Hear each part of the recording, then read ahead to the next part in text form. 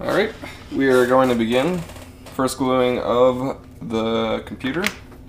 So, to begin with, you want to, if you look at your cubes, they have the grain is different on two sides, and that's where it was cut when they cut the wood at the store. So, usually I try to do grain to grain whenever I'm gluing, but it's not a big deal since you'll be painting, but it's just something I like to do. You'll notice on some of your cubes, about 95% of them are all 1 inch by 1 inch, but every now and then you'll get a cube that is slightly not the same size. You should be able to see this, and you can tell the one on the right is not 1 inch. These are not necessarily bad, it's just that the problem is once you start gluing them and you get a square going, that's an example here,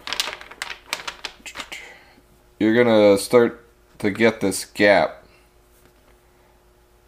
will, unfortunately, as it goes on, the gap will get worse and worse, and then the lines will stop lining up, and it becomes a very big hassle to deal with. So hopefully you can try to catch it before it starts becoming too much of a problem. So whenever you get these small cubes, set them off to the side, because they are actually pretty helpful to have in the future. And I'm sure we'll use some in the future, and I'll show you then. So if you ever do see any of these small ones, just put them off to the side. Like I said, there's probably only 5 out of 100 of these that you'll actually have to deal with. Alright, so get your wood glue. I usually go this pretty quick. I'm actually move the camera a little closer on a lower angle for you guys. It's going to be a little jarring for a second here. Should work. Okay. Hold stay still. Yeah. So when you're gluing, usually I just glue in a straight line all the way across. I usually work my way from the bottom all the way up. I don't work on different parts of the build. Like I won't make like an arm and then a leg and then the body and then glue the arm to the body, then the leg to the body. It's a lot better if you just build from one spot and go the whole way through from that one spot. You get a lot stronger, you have a lot stronger of a connection. So that's pretty much as much glue as you're gonna need. You don't gonna need to get too crazy with it. So all you do is just push it together pretty firmly, wipe any excess glue. Sometimes I have a paper towel or something nearby. I don't have one right now, but I just wipe it off on my clothes. I have some work clothes, so it's not a big deal. So all you do is you glue that, and then that's it. And then we're going to repeat this about 2,000 times. Alright, see you guys at the end of the build. No, I'm just kidding. Well, we'll do some more. But, so pretty much right away it sticks pretty fairly well. But it's still movable, but it starts to get stiffer as time goes on. After an hour, this is going to be very solid. So you want to make sure you have the right amount of cubes in your line. So I'm working on the bottom foot of the Minecraft creeper. So if you see right here, whoops, I have the front of it, which is about 12 cubes wide and 9 cubes tall, and it's about 6 cubes deep. So that's what I'm working on right now. So I'm going to just get 12 cubes wide. So I'll just show you guys the first row here, and then I'll come back once we have the leg done.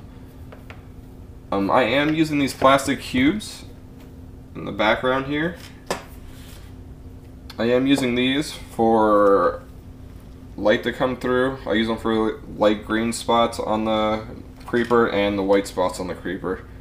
And that way when the computer turns on, it'll light up and look pretty nice.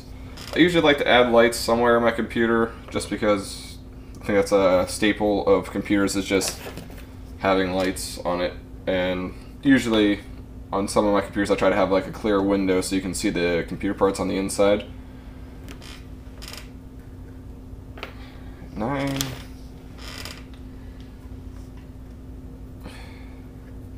10, I think I'm counting right. I've been doing it this whole time wrong. Alright, and one more cube, we're at 12. Alright, so this is 12. Sometimes, like you kind of see me do there, is I'll put them on loose right at the beginning just to get a whole line done. and then I'll come back through and I'll squeeze them together to get a good bond. I'll wipe up the excess glue.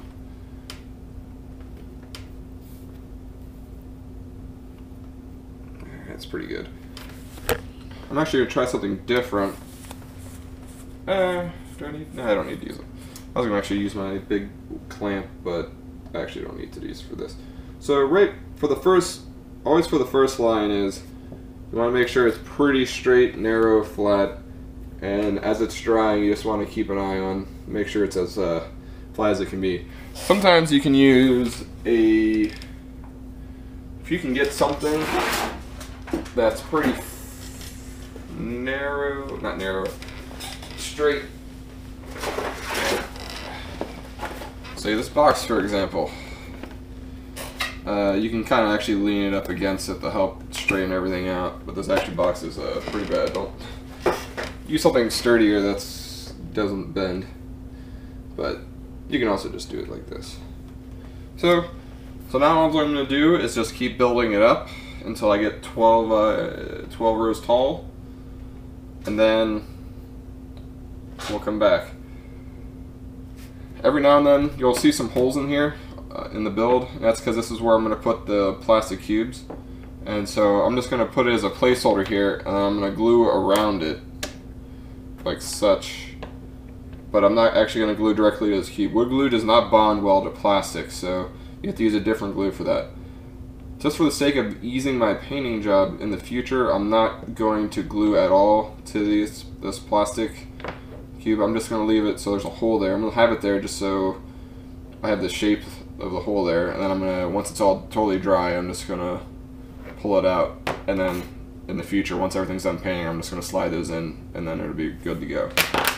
Okay, so like I said, I'm going to make the whole base of the foot here, so it's going to look something like this when I'm done, except it'll be 12 inches tall. So, alright, I'll see you later when we get that far.